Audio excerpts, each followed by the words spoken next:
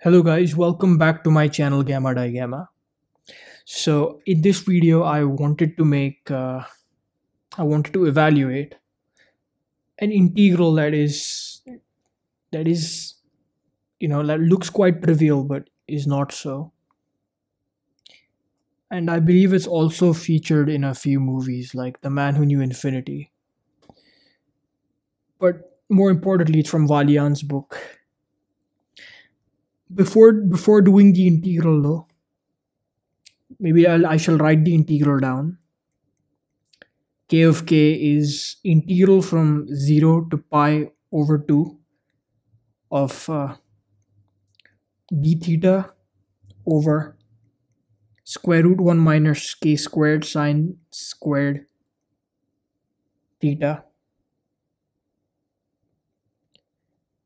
Okay. And this is called the elliptic integral of the first kind. That would be the case if we did not have the upper bound defined. So that's why as whenever the upper bound is pi over 2, it is the complete elliptic integral of the first kind. Okay, that's just the terminology. Now to do this, we need the following lemma, the result.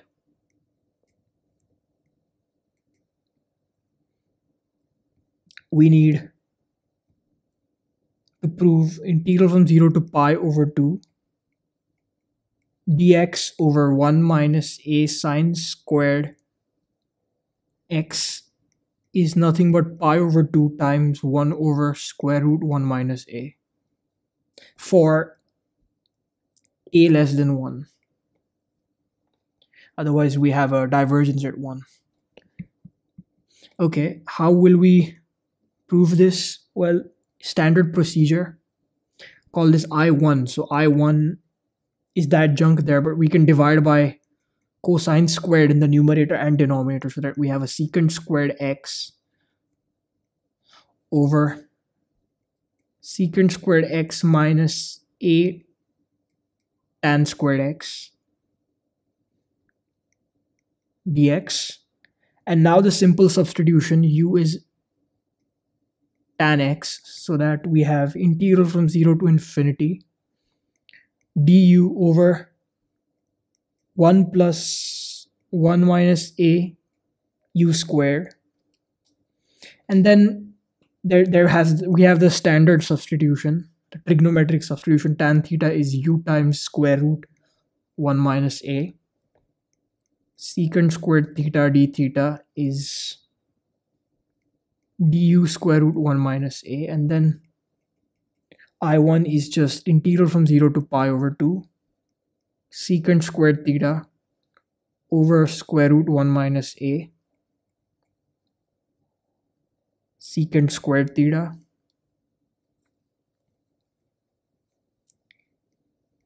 d theta.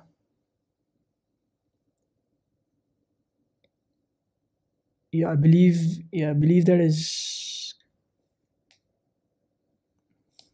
correct.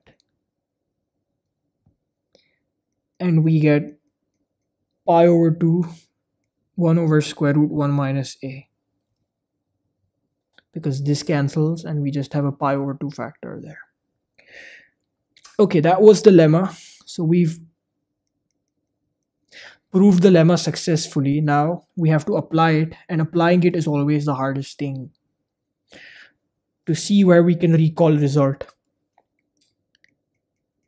So complete elliptic integral of the first kind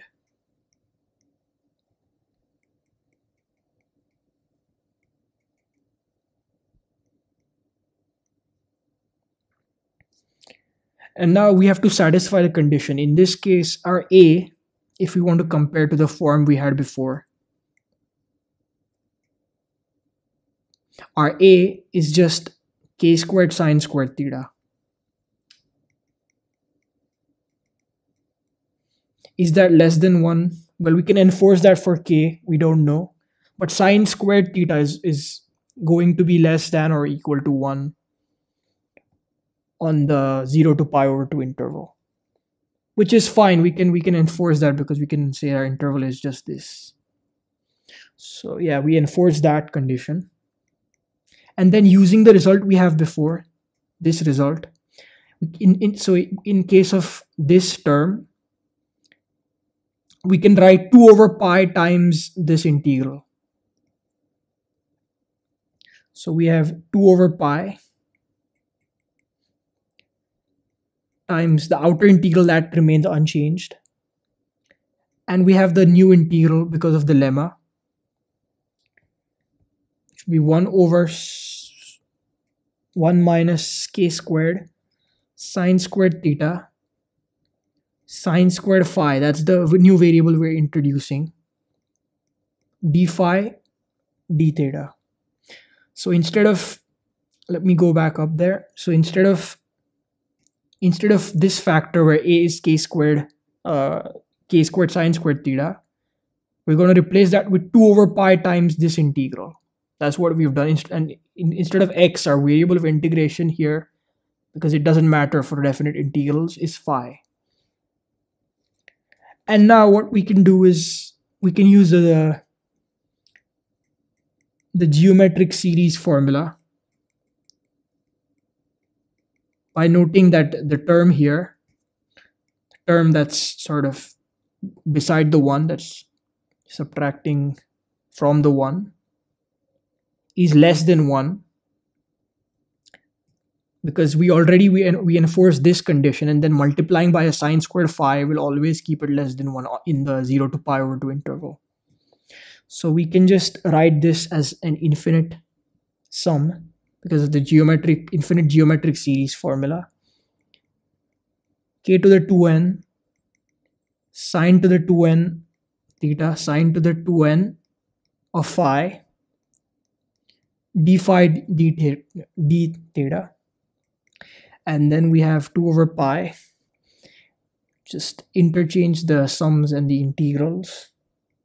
K to the 2n pi over 2 sine 2n phi d phi. Maybe we can move this over to that side because we can separate both the integrals out. Sine 2 to the n theta d theta. And then we can use a result from before, and I believe I've made a video, so I can really state that and probably provide a link in one of the cards. You can find this in the 4 ways to prove the Wallace product formula video, which I don't know why it got so many dislikes than I anticipate. Anyways, so that's the formula. Double factorials means you have to, instead of like multiplying by the successive lower number, you jump by 2. If you watch that video, it is pretty clear. I use the terminology a lot. Now what we can do is just replace everything. So we have pi over 2 and a sum from 0 to infinity of, we have 2 of those integrals, so we'll have the identity squared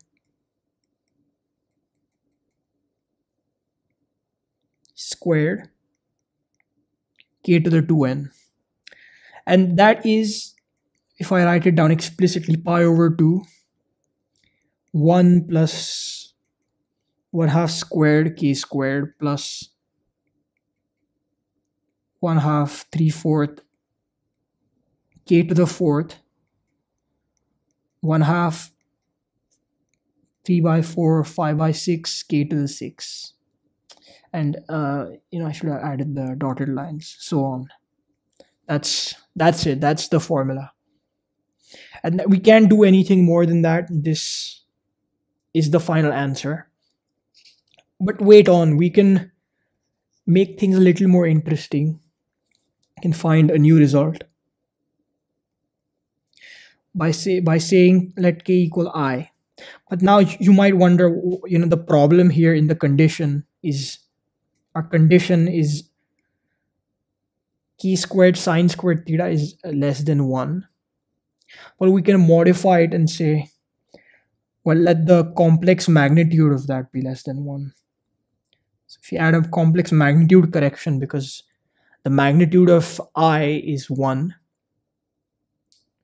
So if we add a complex magnitude, we can still satisfy this condition. And this is a common practice, for the radius of convergence of geometric series. You just say absolute value of the radius is less than 1, then it converges. The common ratio is less than 1, then it converges.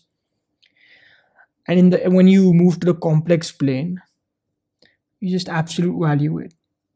So that this is a common practice. I will not get into the gory details of it in this video, but just know it is a common practice. So when I do that, I have 1 minus 1/2 squared plus 1/2 3/4 squared minus 1/2 3/4 5/6 and so on. That's what happens when I plug in directly into the formula we obtained here. And that all that equals 2 over pi square root of 1 plus sine squared theta. This looks like you can do it, but it's not that trivial, I'll say that. But we can still solve this as long as we have the plus sine squared theta. That's because I'll show you, if we that sine theta is x, d theta cos theta is dx. If we call that I, we have 2 over pi integral 0 to 1 dx of square root 1 minus x squared square root 1 plus x squared. And now we can use the difference of squares identity to simplify this to square root 1 minus x to the 4th. And now if we set x to the 4th as y, we shall get, and I'm going to skip some steps here. You can check this on your own.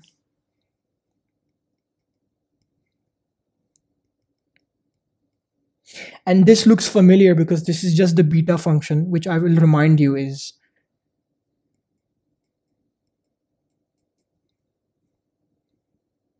(0 to 1 u to the x minus 1, 1 minus u to the y minus 1 du.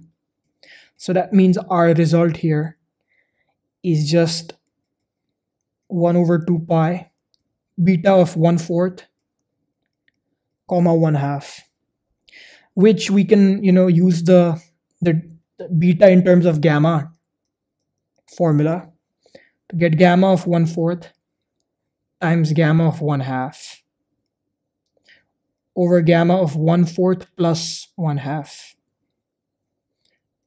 which just becomes, we can use some well-known formulas, square root pi, and we can use the reflection formula,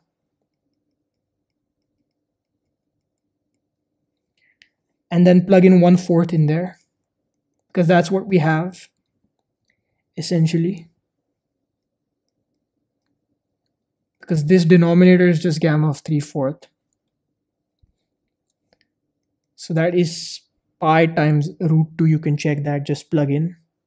So I is just 1/2 square root pi gamma squared of 1/4 over square root 2 pi, which finally becomes gamma squared 1/4 over square root of 2 pi whole cube. And of course, you can always find the value of gamma of 1/4 because we know gamma of 1/2, and there's the duplication formula that I proved.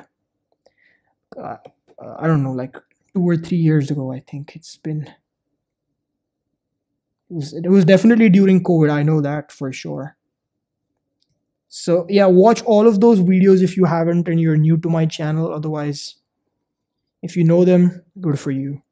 But these are some interesting results I wanted to show you. And this is a really interesting integral. Looks kind of trivial if you think about it, because it's just sine and it's just a square root, but it's not really, because integration is quite complicated, especially if you have complicated fractions like that. And it's for an arbitrary